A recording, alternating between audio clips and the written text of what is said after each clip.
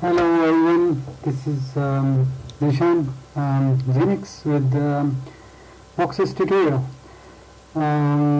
What is Boxes? It's this application that you can see. It's an application for GNOME 3 for managing what we call the other machines. The other machine is there are two types of what we call other machines. One is the case of remote machine. You have a machine in your office and you want to connect to it from home, and that would be a case of a remote machine, and Boxes allows you to access that and connect to that.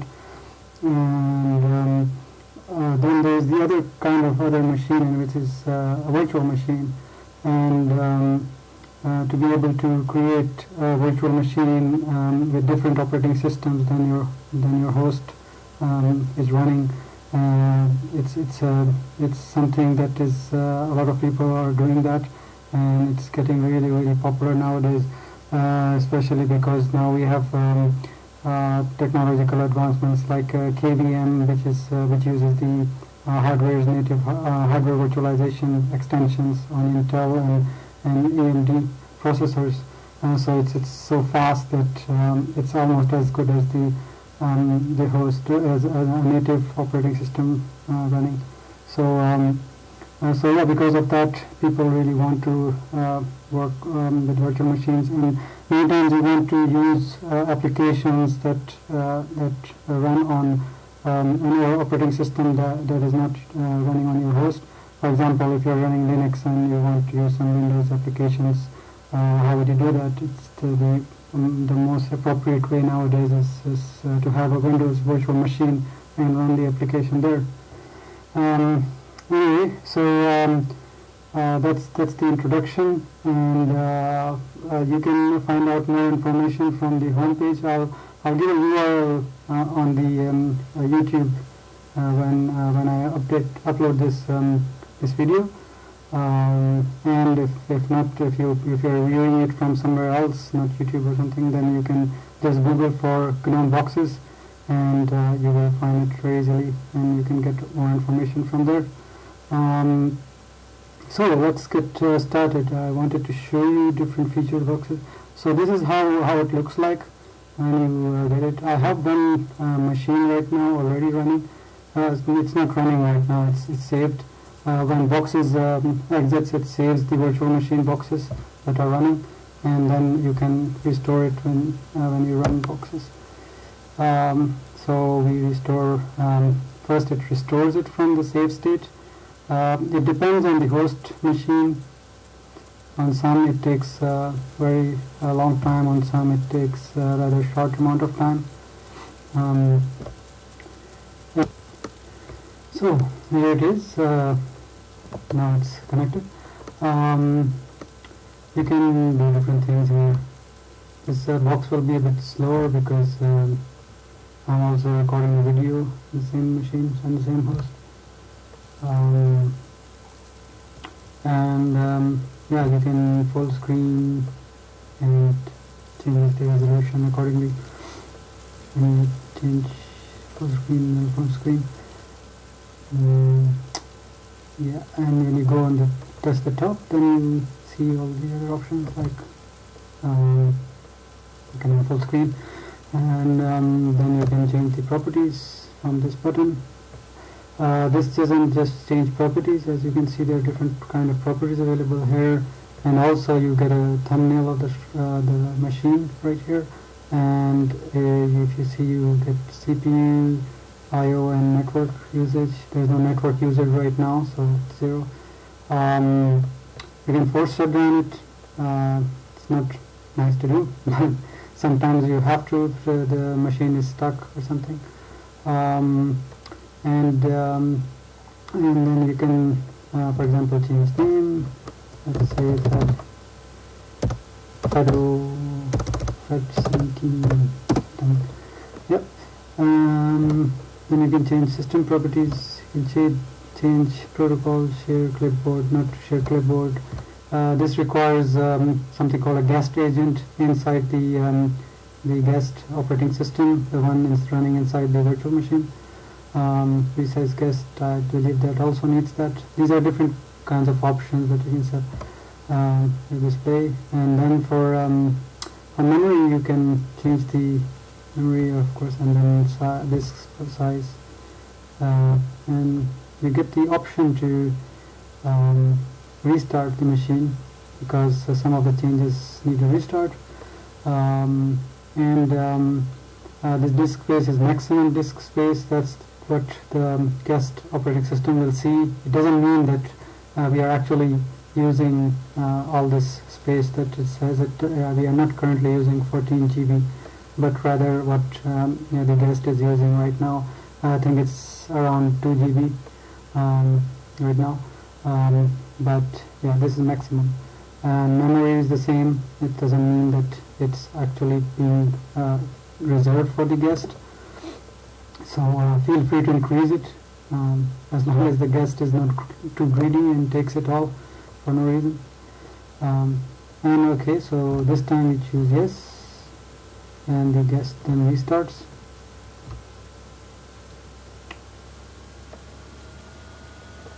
Yeah, you get this option too, to force restart, but I don't think that was really needed. It was just some problems on my machine. As you all know, it's a demo effective. When you're doing some demo of any kind, then things fall apart. So that's that effect in action. Anyway, you go back to the collection view, and in here you can also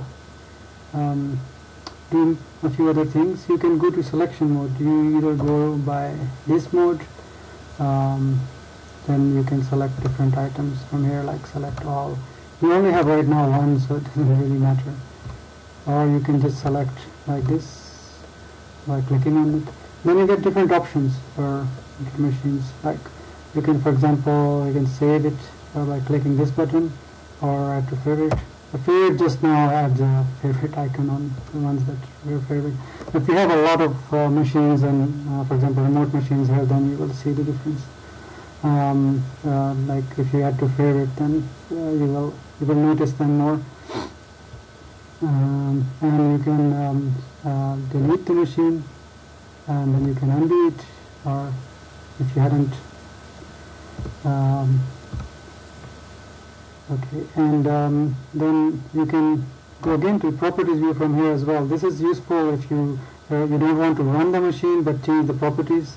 So this is useful for that, like to go to properties from this method, using this method. We go back again, and you can also enter selection mode by right clicking. I just right clicked, and now we enter the selection mode, and the box was selected for us. And also we can save it. So now the box is saved, and we are happy. And we're done. So now that that box is saved, maybe we can use the resources we just saved, like the RAM from the host, to create a new machine. And let's go through the wizard now. So this is the wizard, the thing that you use for creating a new virtual machine, or create a connection to a remote machine.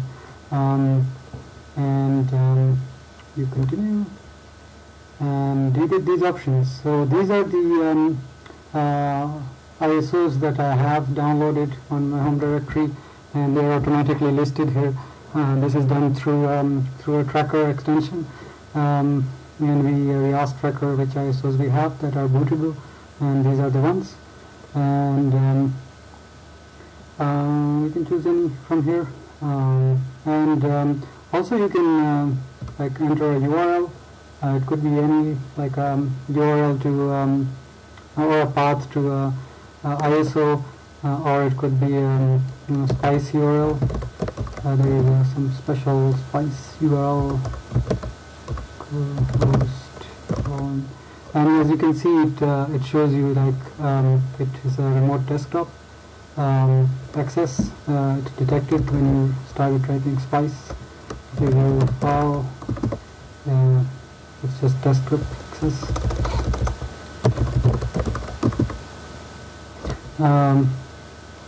Yeah, and but we don't want that. Don't have any examples, any remote machine to run it with, so we instead just choose Windows XP.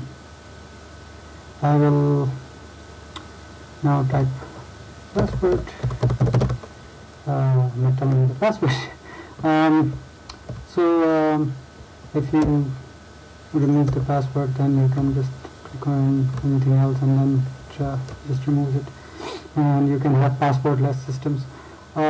So these are the options that I'm setting right now. They are to create what we call an express installation of the operating system in question, which means that you won't be asked any questions after this point if you choose the express installation. If you don't choose it, the installation will be just the usual installation. The operating system will ask you all the different questions that we wouldn't have time for. So we save you some time, and you just check a few buttons. So you click a few buttons and check this checkbox, and you enter the product key. Of course, I'm not going to show you my product key, so I cannot.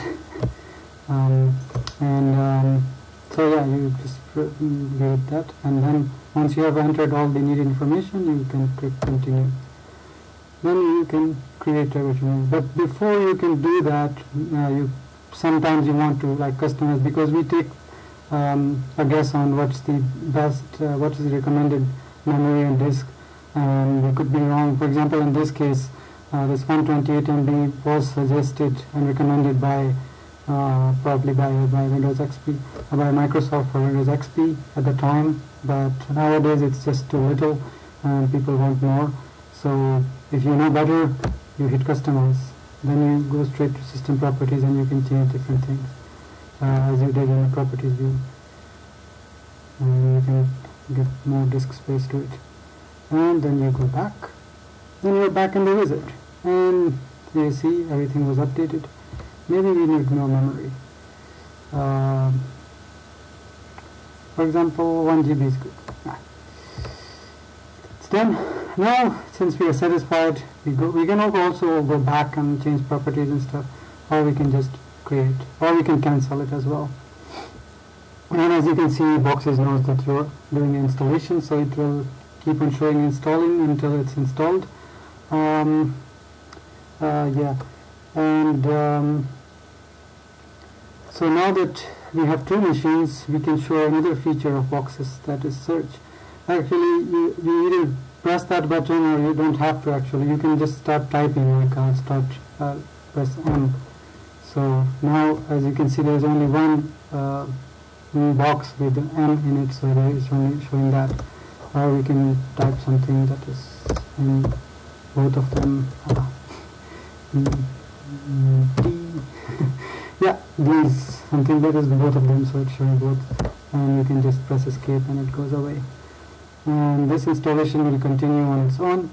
I will not bore you with showing you it going to completion, so I'll wait till it completes, and in the meantime I'll pause the video recording and let's wait. So I'm back, and the installation is done, and in the meantime I could play some Battlefield and do some other stuff. Yeah, and let's see what we got. As you could see, the installing label was removed as soon as the installation was done. So we are connected now, and oh, we have an expiration date here. So the default resolution is not so good, and that's because we don't install some drivers needed for this to work automatically yet. We are working on that, and soon we will have the necessary drivers for this to work out of the box, and we won't need to change resolution to some appropriate one.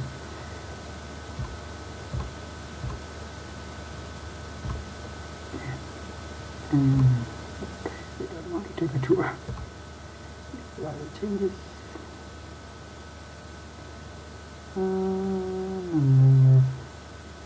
Yeah, we take this. I think that would on my machine. Yeah, this looks much better.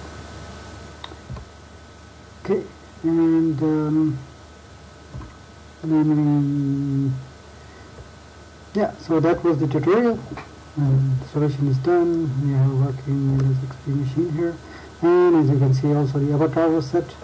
That is being set for you automatically. If you choose Express installation, that is, if you didn't choose Express installation, no, that doesn't come out of the box. So yeah, you should always choose Express installation unless you really know what you're doing. Okay, so that was the tutorial, and you have other options here. You can go to visit from here and what boxes and different stuff. And let's go to collection view and yeah, got boxes. And you can also see the home page, and you can access the home page from here. These are the people who worked on it, the artists, the designers, and the developers, main developers, and some other people involved as well. Okay, so thanks for watching this tutorial. I just wanted to introduce the various options available in boxes and how it works and how you should be using it. Just the basics, and yeah, I think I covered almost everything here.